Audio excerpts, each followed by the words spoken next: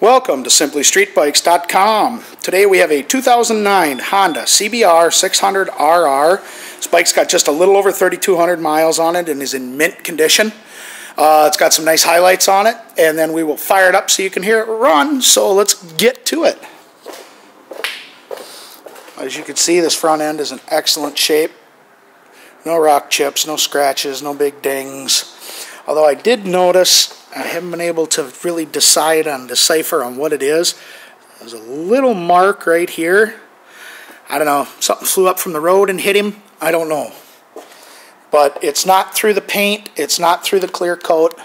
There's no indentations, it's just a little scuff.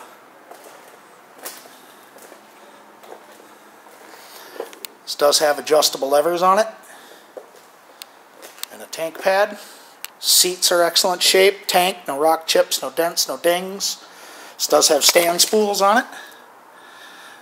It also has an integrated tail with a fender eliminator and a twin Tochi exhaust. It's got an excellent back tire on it as well. Frame slider.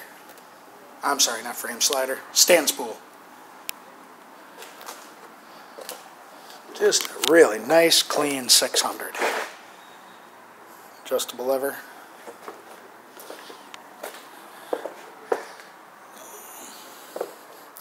Alright, show you some miles here.